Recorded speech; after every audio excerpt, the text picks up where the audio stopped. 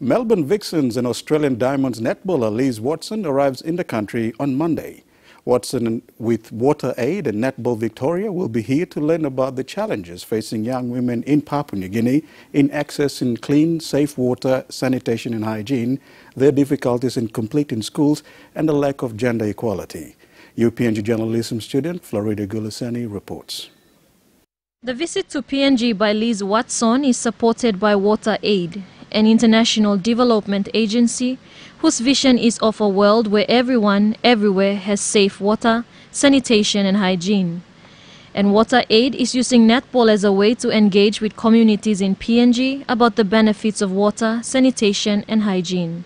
Watson will be hosted by PNG Peppers captain Rua Rikis and will meet officials of Netball PNG, including patron Linda Babao O'Neill. She arrives into Port Moresby on Monday and will visit the Rita Flynn netball courts, as well as visit Roku Primary School outside the city. Watson will also travel to Wewak, East Sepik Province and visit the Kusuan community.